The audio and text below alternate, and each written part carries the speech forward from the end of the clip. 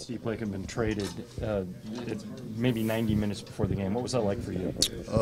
Personally, it kind of was a letdown. First off, Steve is a great teammate, but more importantly, off the court.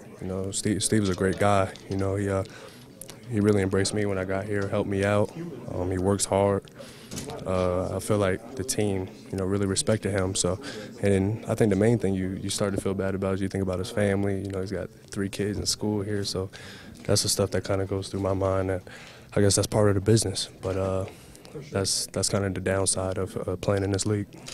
You kind of had a weird start to your season in that you were in the D-League and then you came up, so you've kind of already seen this movie and been through it. But is this a weird night to be an NBA player, knowing that anybody on any team could move before noon tomorrow? Yeah. We obviously have a lot of perks playing in this league, but this is one of the downsides. We at the end of the day, we're still pawns in a big chess game. So at any given moment, you can be up and move, and it's something scary to think about. But all you can control is what you go out there and do every night and hope for the best. You were able to find a way to impact the game. You had some good statistical numbers, but this game was never really competitive. What happened? We could make excuses, but at the end of the day, we just got outplayed. It's hard to shoot 48% from the field, 50% from the 3, and lose by 30. We just found a way to do it. Rebounds more than anything else? Yeah, Boards? it's rebounds. We're giving up layups. I swear I thought they hit at least 25 threes. That's what it felt like. But you got to give credit to them. They played well. Hey, what happened at the end of the game with you and Jody with those free throws?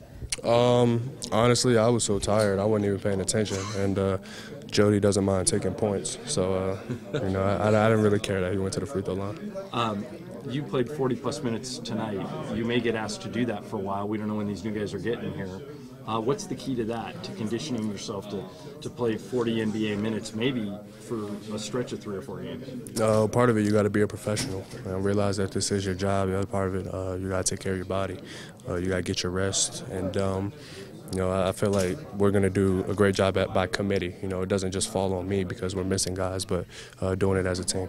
How much will it help when you guys are obviously undermanned? How much will it help when you get some people back? It'll help a lot. Our mental will go down, and we'll be able to go harder in a lot shorter spurts. So anytime you can do that, it's better.